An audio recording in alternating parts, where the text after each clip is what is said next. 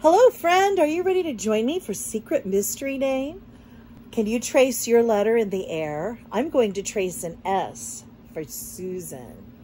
What letter did you trace? You have a beautiful name. Let's see whose name this is. I'll start the first letter. Oh, it's a curvy letter. Let's try the rest of it. Who said F? F usually has a straight line. I don't think it's an F. It has a double curve. What's the name of this letter with a double curve? You're right, it's an S. S says S, S.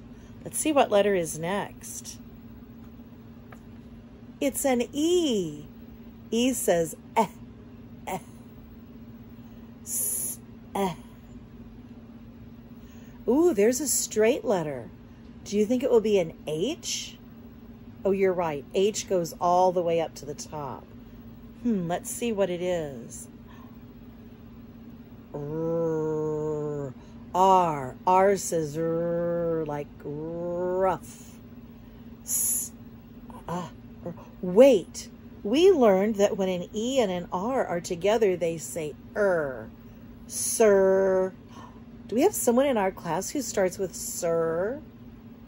You think it might be Serenity? Well, let's look and see. There's another E.